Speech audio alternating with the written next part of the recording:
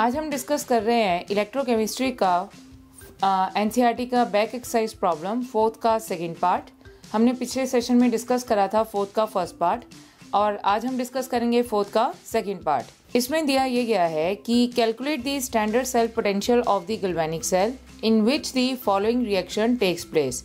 हमें galvanic cell दिया हुआ है और हमें उसके लिए फाइंड आउट क्या क्या करना है। हमें उसके लिए delta G not find out करनी है और हमें इक्विलिब्रियम कांस्टेंट फाइंड आउट करना है। इसके लिए हमें स्टैंडर्ड सेल पोटेंशियल भी फाइंड आउट करना है।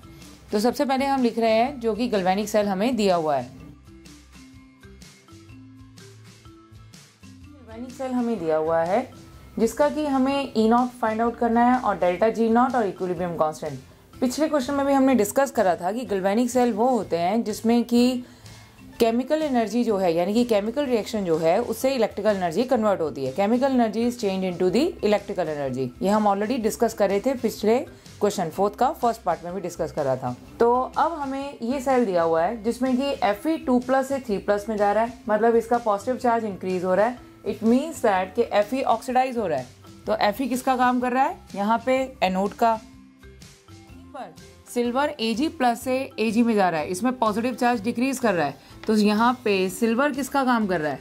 It is acting as a cathode.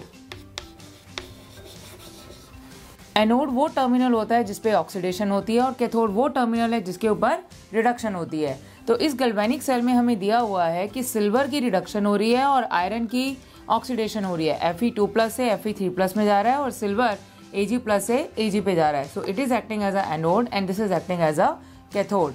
और हमें इस सेल के लिए क्या क्या फाइंड आउट करना है? हमें इस सेल के लिए जो फाइंड आउट करना है that is E not of the cell. E not cell की फाइंड आउट करनी है। हमें delta G not of reaction that is gives free energy इसके सेल के लिए फाइंड आउट करनी है। ये हमें फाइंड आउट करना है और हमें इस सेल के लिए इक्विलिब्रियम कांस्टेंट फाइंड आउट करना है। ये तीन चीज़ें हमें फाइंड आउट करनी है जैसे कि हमने फोर्थ के फर्स्ट पार्ट के लिए किया था। अब सबसे पहले हमें अगर ई नॉट सेल की फाइंड आउट करनी है तो हमें ई नॉट एनोड और ई नॉट कैथोड दी होनी चाहिए, मतलब दोनों हाफ सेल की पोटेंशियल पता होनी चाहिए। तो सबसे पहले हम ई not of the cell find out करेंगे और ई not of cell find out करने के लिए हमें ई नॉट ऑफ द एनोड और ई नॉट कैथोड दिया होना चाहिए। तो हमारे पास ई नॉट एनोड मतलब Fe का भी रिडक्शन पोटेंशियल दिया हुआ है और सिल्वर का भी रिडक्शन पोटेंशियल दिया हुआ है। सो Fe3+ से Fe2+ ये हमारे पास है 0.77 वोल्ट और वहीं पर ई नॉट ऑफ Ag+ Ag ये हमारे पास गिवन है 0.80 वोल्ट। और हमारा एम है क्या फाइंड आउट करना? Standard electrode potential of the cell that is E not of the cell find out करना है। और ई नॉट सेल से ही हम क्या फाइंड आउट कर सकते हैं? Delta G not of the reaction. और फिर हम फाइंड आउट कर लेंगे इक्विलिब्रियम कांस्टेंट। अब ई नॉट ऑफ सेल अगर हम फाइंड आउट करना चाहते हैं तो ई नॉट सेल किसके इक्वल आ जाएगा? ई naught cathode minus E not anode. Cathode के ई नॉट में से एनोड के ई नॉट को हमें माइनस करना है। इसका मतलब क्या होता है? इसका मतलब ये है कि कैथोड की रिडक्शन पोटेंशियल में से हमें एनोड की रिडक्शन पोटेंशियल को क्या करना है? माइनस करना है। कैथोड हम उसे ही बनाएंगे जिसका रिडक्शन पोटेंशियल क्या है? ज़्यादा है। अगर हमें पूछा जाए कि आप सेल कंस्ट्रक्ट करो सो दैट कि सेल ये अपने आप काम करे, स्पॉन्टेनियस हो, तो उस केस में हम कैथोड उसे रखेंगे जिसका रिडक्शन पोटेंशियल ज़्यादा है और एनोड उसे रखेंगे जिसका रिडक्शन पोटेंशियल कम है। क्योंकि गैल्वेनिक सेल वो होते हैं जो without the external help, external source के बिना जो काम करते हैं, स्पॉन्टेनियस प्रोसेस होता है, इसमें खुद से काम करते हैं। तो कैथोड आप उसको बनाओगे जिसकी रिड्यूस करने की कैपेसिटी दूसरे से ज़्यादा हो। तो पर इस केस में हमें ऑलरेडी गैल्वेनिक सेल दिया हुआ है तो हमें डिसाइड नहीं करना है, तो हमें already according to this cell reaction काम करना है। चाहे हमें इन दोनों के रिडक्शन पोटेंशियल दिए हैं पर हमें काम इस सेल के हिसाब से करना है। इस सेल में Fe हमें जो है वो एनोड दिया है और सिल्वर हमें क्या दिया है? कैथोड दिया है। तो हमें इसके रिडक्शन में से इसके रिडक्शन को क्या करना है? माइनस करना है। तो अगर ई नॉट पॉजिटिव आ जाती है तो इसका मतलब ये सेल काम करेगा और अगर ई नॉट नेगेटिव आती है तो इट मीन्स दैट ये cell can not work as a spontaneous process, यानी कि ये नॉन स्पॉन्टेनियस हो जाएगा। तो ई नॉट कैथोड, कैथोड हमारे पास हो गया सिल्वर। तो Ag पॉजिटिव के रिडक्शन में से हमें Fe3+ टू Fe2+ इसके रिडक्शन को क्या करना है? माइनस करना है। अगर ई नॉट पॉजिटिव आ जाती है तो मतलब ये सेल क्या हो जाएगा? स्पॉन्टेनियस। तो इसका रिडक्शन पोटेंशियल हमें क्या दिया हुआ है? ही रहा है कि सिल्वर का रिडक्शन पोटेंशियल Fe के रिडक्शन पोटेंशियल से क्या है, ज़्यादा है, मतलब ये सेल स्पॉन्टेनियस है because E not of cell will come out to be positive. तो ई नॉट ऑफ सेल हमारे पास कितनी आ गई, 0.03 वोल्ट, तो ये सेल स्पॉन्टेनियस है। अब ई नॉट ऑफ सेल हमारे पास आ चुकी है। अब इसकी हेल्प से हम क्या फाइंड आउट कर सकते हैं, delta G not of the reaction. Now we are discussing the how to find out the delta G not. और हमें delta G not of reaction और ई नॉट ऑफ सेल के बीच में रिलेशन पता है। तो delta G not of reaction किसके equal है, minus NF of E not of the cell. E not of cell हमने अभी कैलकुलेट करी है, तो ई नॉट ऑफ सेल हमने कैलकुलेट जो करी है दैट इज 0.03 वोल्ट है।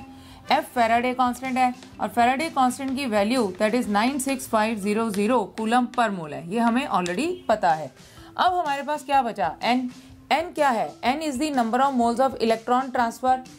और ये हमने पहले भी बात करी थी कि जब भी हमें एक ओवरऑल सेल दिया होता है तो हमें N कौन सा लेना होता है, जो हमने लॉस ऑफ इलेक्ट्रॉन और गेन ऑफ इलेक्ट्रॉन में बैलेंस करने के बाद जो वैल्यू आती है that is number of electron exchange, तो वो हमें N लेना होता है। अब इसमें सबसे पहले हम ये देखते हैं कि एनोड पे कितना लॉस हुआ है और कैथोड पे कितना गेन हुआ है, और बैलेंस करने के बाद जो वैल्यू N की आएगी वो हमें यहाँ पे लेनी है। उसके लिए हम हाफ रिएक्शंस को लिख लेते हैं, तो हाफ रिएक्शन से हमें पता चल जाएगा।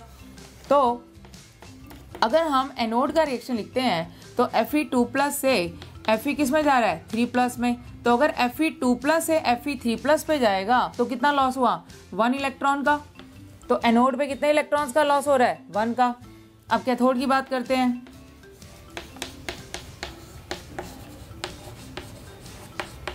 कैथोड में Ag+1 से Ag0 पे जा रहा है, तो +1 से 0 जाने का मतलब कितने इलेक्ट्रॉन का गेन कर रहा है, 1 का। तो यहाँ पे लॉस भी 1 इलेक्ट्रॉन का हो रहा है, गेन भी 1 इलेक्ट्रॉन का। तो इसका मतलब बट ऑब्वियस है कि यहाँ पे N की वैल्यू जो है वो क्या आ जाएगी हमारे पास, N की वैल्यू कितनी आ जाएगी, 1 आ जाएगी, because loss of electron and gain of electron यहाँ पे बैलेंस है ऑलरेडी।